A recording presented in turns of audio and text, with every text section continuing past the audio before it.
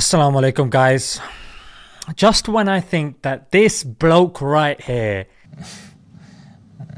cannot shock me with another blinder, he comes and does this. He told me when he was watching the interviews over the course of the week, right? He saw that Justin said he would never tap. Justin would never tap.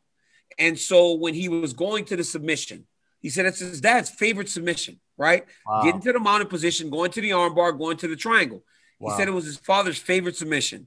So when he got there, he was going to do the armbar, but he had heard Justin all week saying he would never tap. He didn't want to break his arm because if Justin's not going to tap, you have to break it. And he didn't want to do that to him in front of his mom and dad. So said if I put him to sleep, he'll wake up and everything will be okay.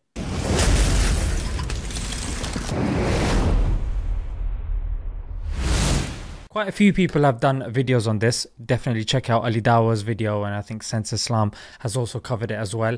So when I saw the point of Khabib come up, it made me think of another great fighter. That's right, it was Muhammad Ali. I shook up the world! I shook up the world! Somebody was interviewing his greatest opponent, George Foreman, in a documentary called Facing Ali. Have a listen to what he had to say. Probably the best punch of the whole fight was never land. Muhammad Ali, as I was going down, stumbling, trying to hold myself, he saw me stumbling.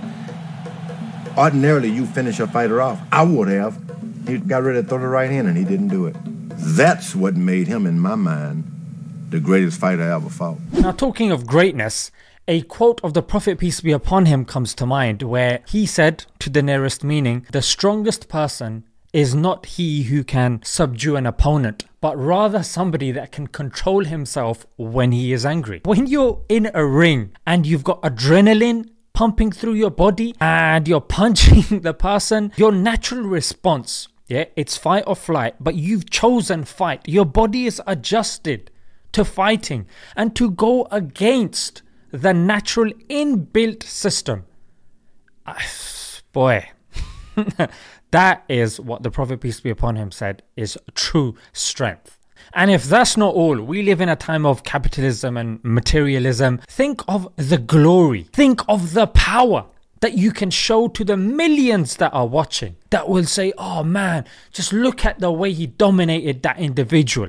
And Khabib is known for the ground and pound. He went straight for submissions. Like there was no normal ground and pound positional type stuff. He really liked Justin, so he didn't want to do any ground and pound. So Khabib not only cares about his own parents, but he cares about the parents of other people. I mean, this is another level stuff. Nowadays, it's not fashionable to be humble. Yeah, you got the Conor McGregors, the Floyd Mayweathers, the Mike Tysons. But on the other hand, you have Khabib, who he understands a fight is a fight. I don't have to humiliate the other opponent. And control and discipline is integral. So integral that Allah has centered certain worships around us attaining this. For example, Ramadan. You have all of these halal things around you. Food, your wife, your husband or whatever. And you're not allowed.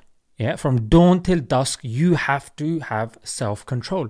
Even salah, prayer. Yeah, 5 times a day during a prescribed time, you have to take time out and you stand in front of Allah. So I guess what we can learn from this is this important principle that it's taken me years to understand this, and I don't know why it wasn't drilled into me. There are certain things in life that you can control and you should control, and there are certain things in life that are out of your control, and freedom comes with absolving yourself of control. I'll give you an example. Getting to the train station, that's in your control, yeah? So you do whatever's in your means, yeah, to get to the train station.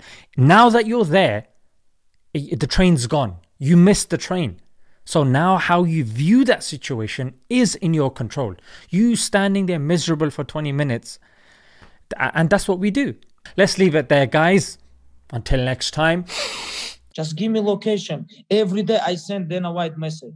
Hey, where's my location? Assalamu alaikum. Just send me location.